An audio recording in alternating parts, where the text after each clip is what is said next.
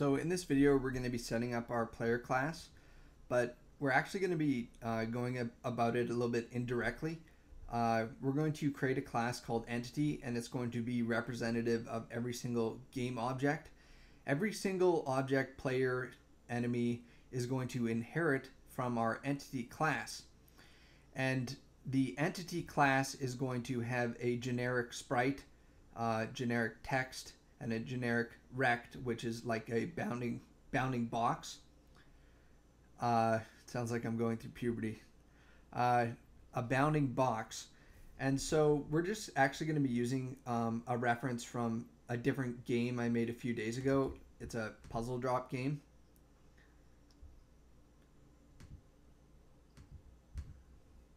And so what we're going to do is we're going to go to our Xcode SFML project, and we're going to create a new file, and it's under OSX source C++ file. You want to have create a header checked, and we're going to call this entity.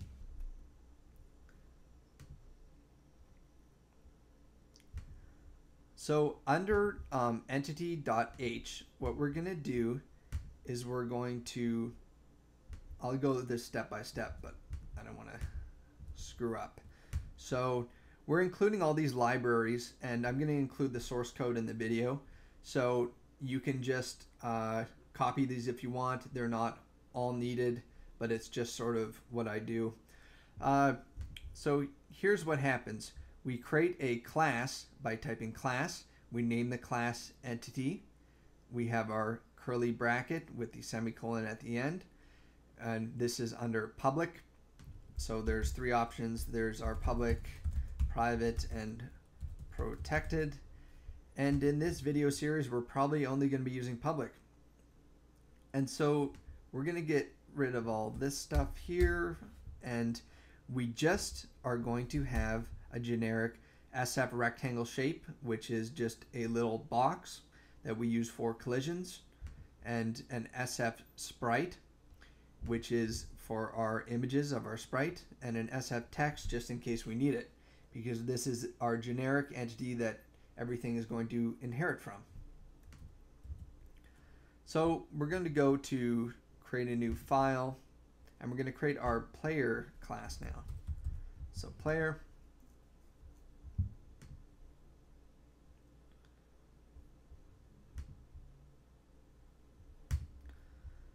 I don't know if I'm lagging a bit, that's why that's not going.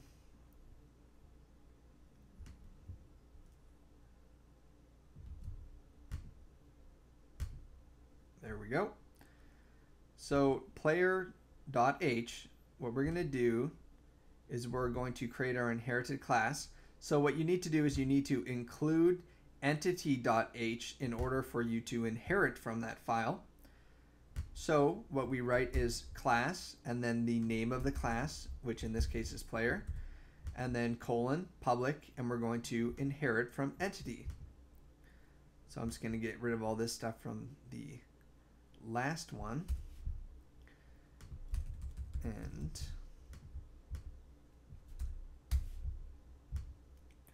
everything inside here is our variables that we can have unique to player. So we could write int movement speed, because we don't want our entity to have a movement speed, but now our player has one. We could write int attack damage equals, let's say, 5.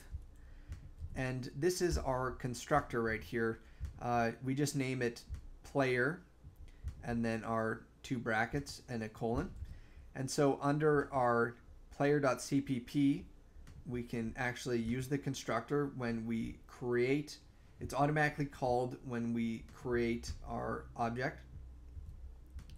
So how we do that is we write player colon player, and then we can initialize anything that we want inside here. So for instance, we have a rect that's being inherited from our entity right here. So what we're going to do is we're going to set a generic size for the rect to be using set size to be 50 by 50, 50 in width, 50 in height. and we're going to set the fill color to equal, let's say, blue. So our player is going to be 50 by 50 and is going to be a blue rectangle. And that's called whenever it's created. So let's actually create our player object from that class. So you need to make sure you do this or you're not going to be able to make the object. You need to include player.h, and that's going to include the header file. We'll also include the entity just for kicks, just in case we need it. And then I disabled this music commenting it out if you don't want to hear that. And before our game loop, we're going to actually create the object from the class. So we type class, player, and then we get to name it whatever we want. So let's just call it player1. And let's say we want to set the sprite that's being inherited from entity.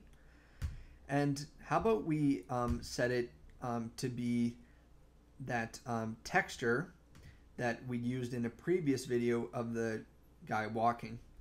So let's go player.player1. So we're accessing that object we created, and we're going to go dot, and then we're going to go sprite dot set texture, and we're going to set the texture equal to texture player, which we defined in the previous video. And so now we've created our player, but we're not actually drawing it to the screen. I'm just going to comment out this code for now. So if we want to draw it, we go window.draw, and then we go player1, and then we type sprite, because we're accessing the player object and then the sprite. Draw player. So now it should actually be showing the sprite. We may need to set its position. Its position started automatically at 0, 0 right here. So how about we change the position to be initialized from our player.cpp constructor. So what we do is we go rect.setPosition, and you're going to be doing this a lot, the set position and set size and stuff of things. So let's make it at 400 by 200. And so now it should load in. Actually, we're setting the rect position, so that actually didn't change anything. So let's actually set up an initialization for the sprite. So we can go sprite.setPosition, and we can go 400 by 200.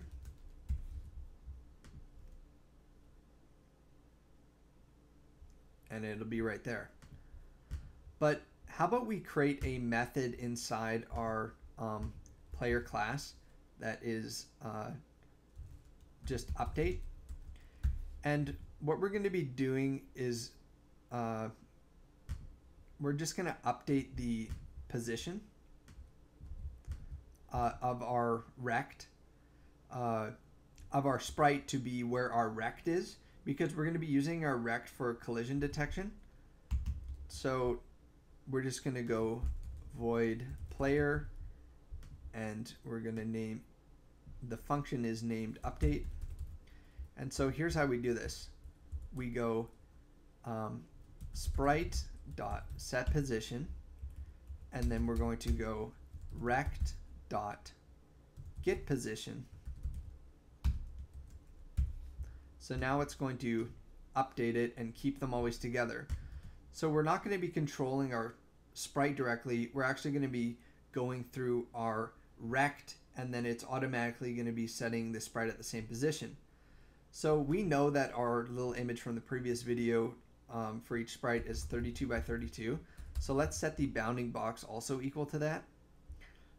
The sprite position initialization doesn't really matter because it's going to be updated with this one. So that's all good. But we need to actually call update every single frame in order to have that happen and use the method. So we're just going to go update player, and we're going to go player1.update to call the method. Method is just another name for a function in a class. And so that should work. But let's also create a another function or method which allows us to move the player like we did in the previous video, but not directly from our game loop like right here, but we'll make it a part to have our code easier. So we'll call it, how about update movement.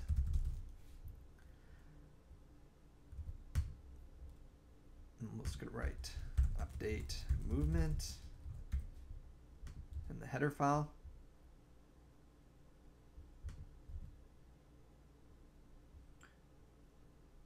Yes. Need to have void. It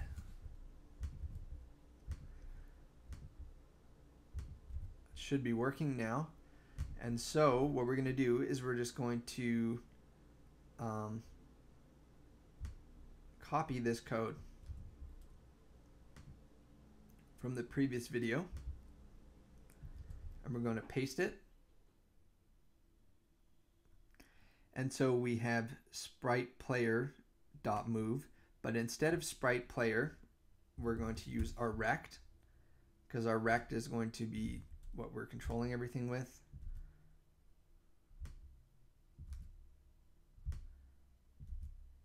And we're also going to need to change the player movement speed to just movement speed, because that's what we named it in our player.h.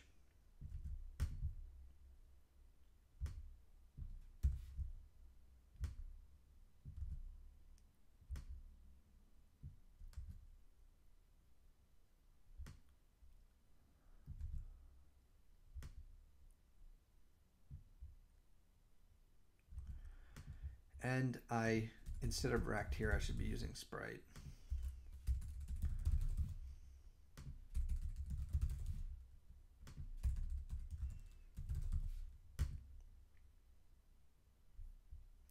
And the counter walking from our previous one,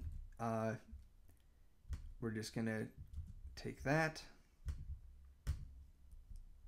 and we'll paste it down below. And now we need to have counter walking defined in our header variable. So we're going to go int counter walking equals 0.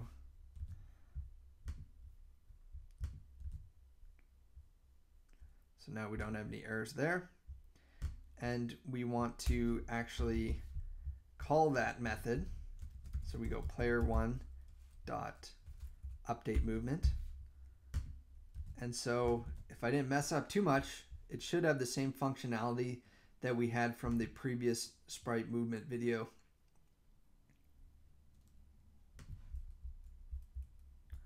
Except we need to actually move it apparently. But it does have the animation counter, so let's find out why that isn't working.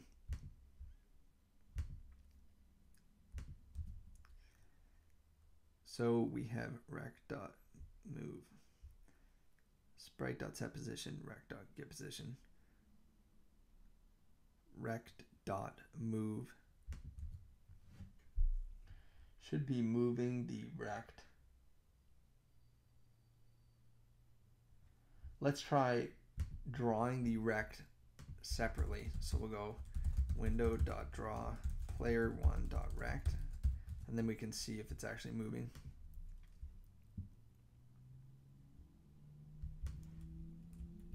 It's not moving.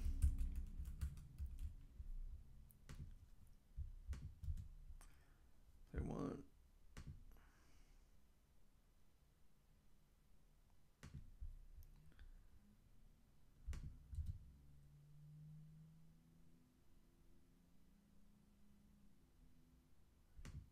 Sprite.setPosition.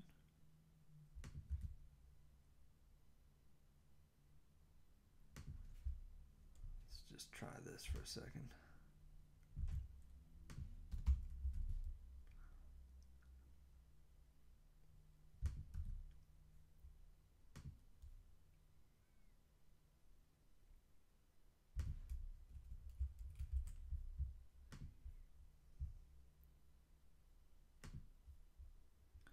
Oh, no. Our movement speed is 0. Dear God. That was very sad. You're going to be going through this kind of thing all the time on your own, trying to figure out what's going on. So it's okay to see someone else screw up every now and then. So we're just going to comment out the window.drop player1.rect, and our sprite should be moving now. Yeehaw! So we have the same functionality that we had before.